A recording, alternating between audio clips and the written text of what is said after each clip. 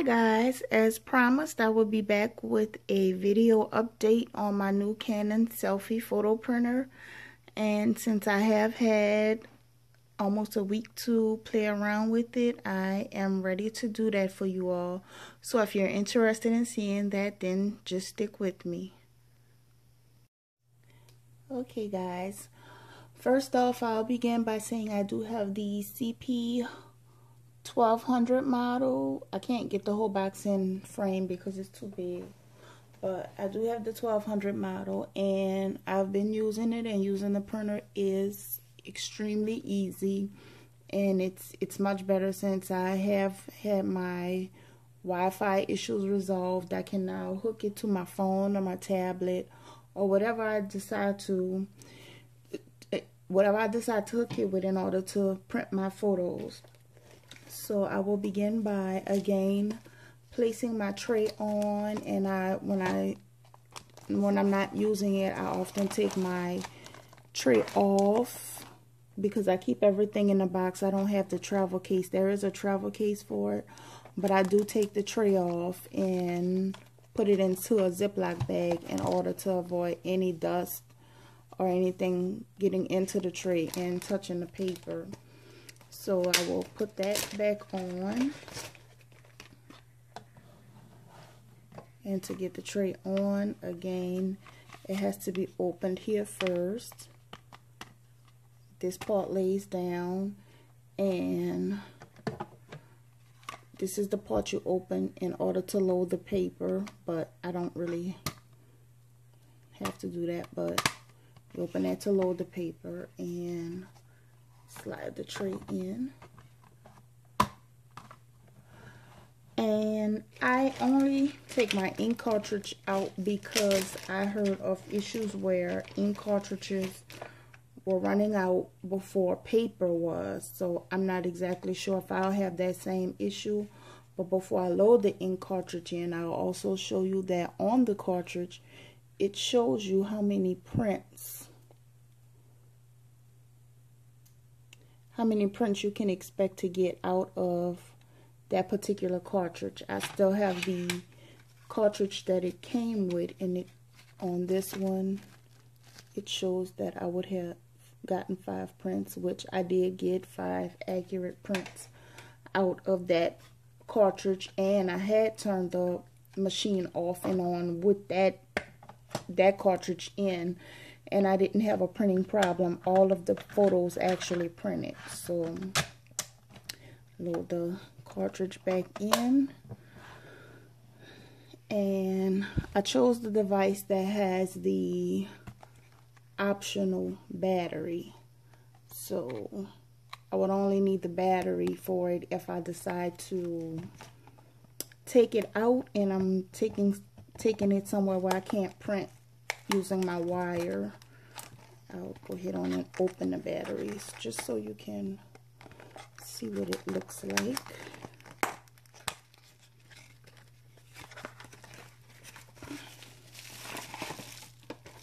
I haven't used it yet.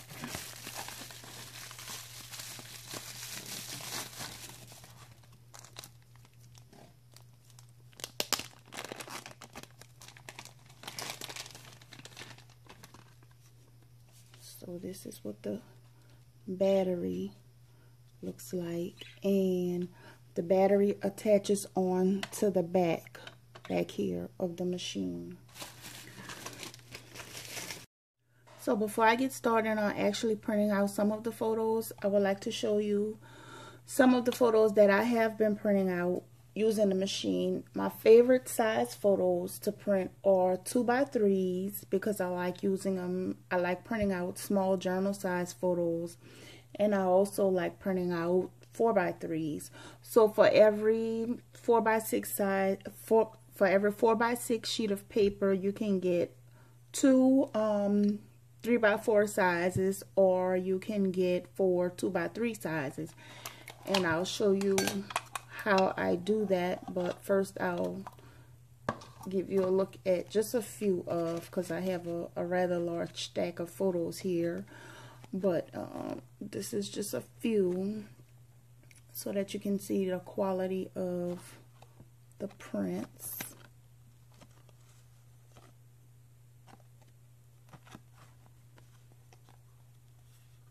It prints out really, really, really well.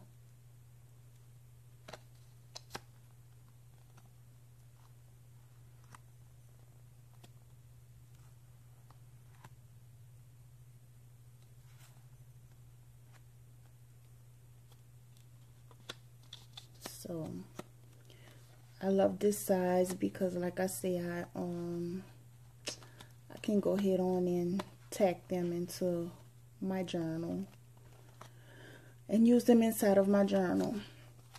So I'm going to show you how I actually print this size photos out. Normally when I print, I print using my cell phone, but since I'm filming the video using my cell phone, I had to go ahead on and use my tablet. So when I am putting my photos together, the app I use to do that with would be PicsArt. So first of all, I would have to select. I go into my gallery and select what photos I will print, and I'll go ahead on and choose this one, this one, and I guess this one. Okay, and I'll send that to PicsArt. And automatically an Instagram size frame comes up. So I have to go to grid here and select the portrait size. And I pick from the portrait size frames, the 4 picture frame here. And if you want to leave the thick border on, you can, but I choose not to. The default is set at 12, and I normally go down to 1 or 2, and it's at 1. And before I hit save, this is where you position and make sure everything is right in the photo. So here, if I leave that there, it's going to cut one of the birds off. So I have to rotate it from here.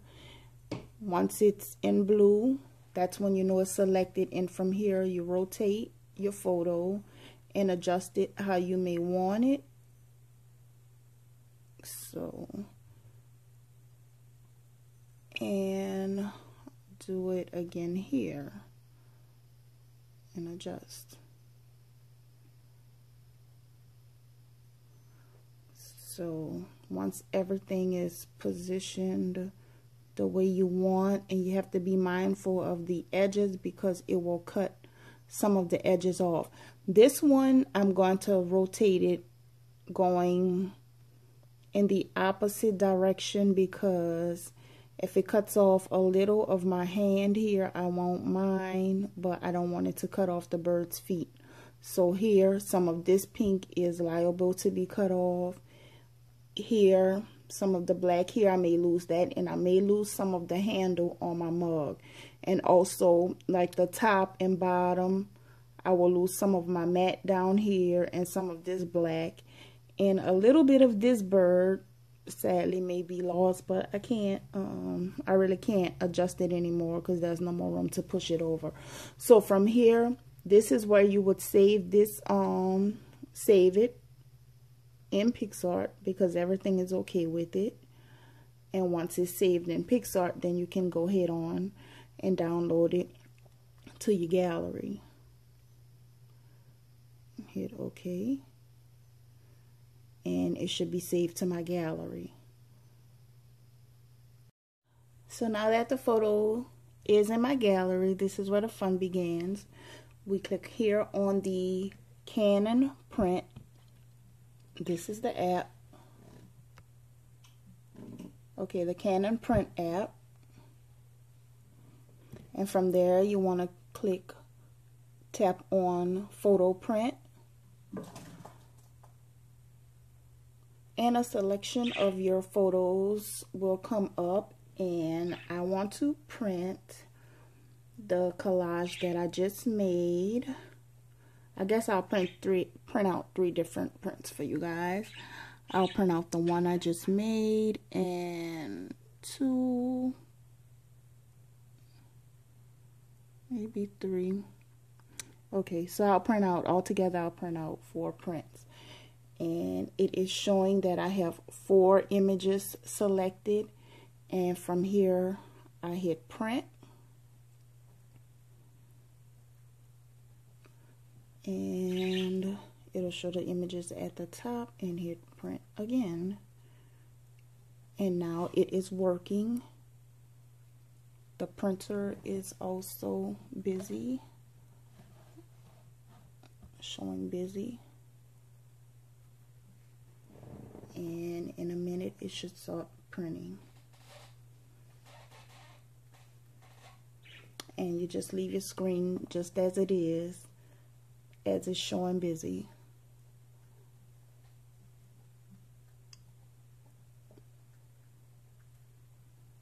And one other thing I forgot to mention, in my video where I showed that my paper had come in, this paper is not sticker paper. I accidentally made that mistake because on my, I also have the LG Pocket printer, and when it shows a corner like that, that means I'm purchasing the sticker paper.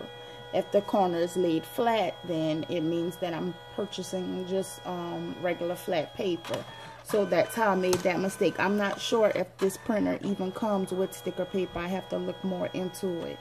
But here we go. It is beginning to print.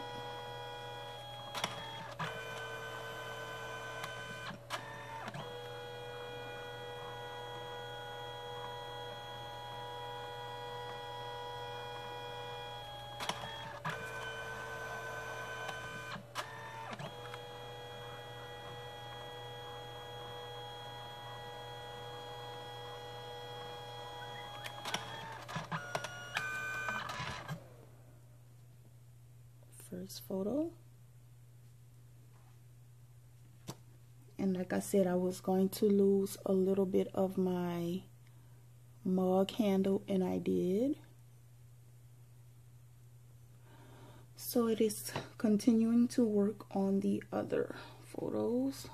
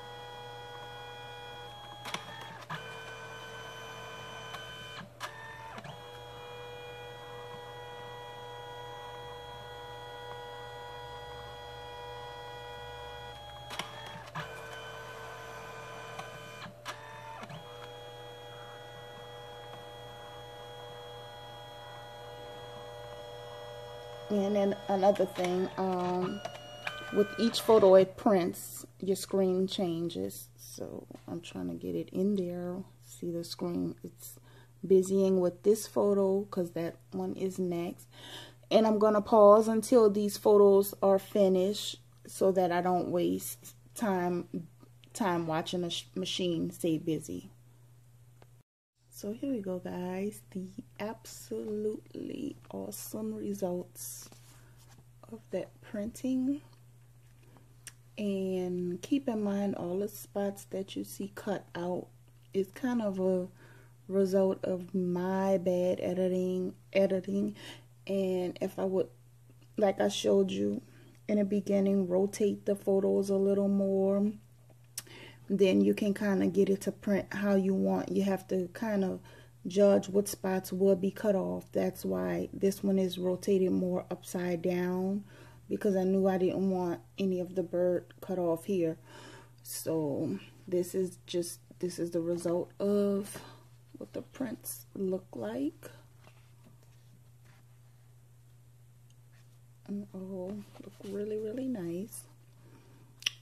And I hope that this was helpful for you all. And until next time, guys, thanks for watching.